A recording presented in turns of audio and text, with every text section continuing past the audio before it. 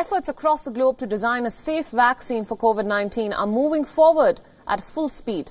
Yet experts agree that it is likely to be at least a year or more before an immunization process is completely ready to be rolled out across the world. Meanwhile, scientists around Europe are exploring ingenious ways, including with the help of alpacas, to use the latest techniques in molecular manipulation to repair coronavirus-induced lung damage.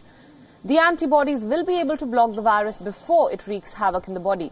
Scientists in Sweden are hoping that an alpaca named Tyson can help deliver a knockout blow in the fight to develop a treatment against this deadly disease.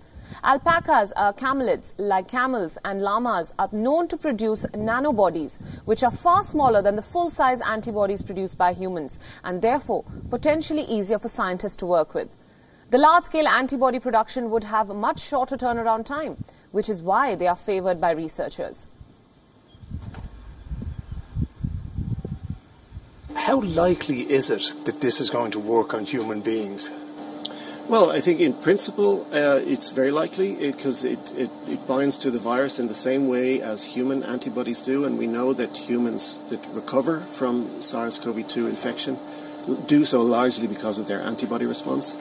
And we know that it's the antibodies that are directed to the same very, very precise part of the virus that are important, and that is what we've engineered with this antibody from Tyson. So, in principle, all the evidence would suggest that it will work very well in humans, but it's a very complex system, so we look forward to getting to do those experiments.